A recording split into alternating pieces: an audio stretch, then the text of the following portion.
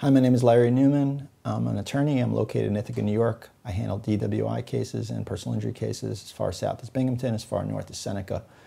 Today I'd like to talk to you about getting your license back if you're on probation from either a misdemeanor DWI or a felony DWI.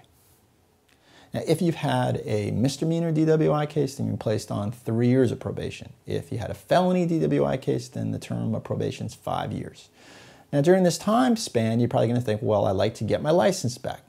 Misdemeanor and felony are two different things. On a misdemeanor DWI probation, the main person or the main entity that's going to determine whether you get your license back is going to be your probation officer. They will say that you're ready, or they're allowing you to now go take the drinking driver program or to get your license back and to have the ignition interlock device placed upon your car.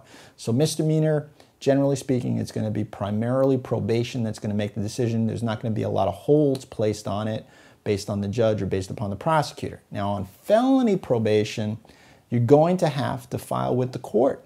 And you're going to first off have to get probation on board to say, yes, we think that this person is ready and responsible and accountable enough to get their license back.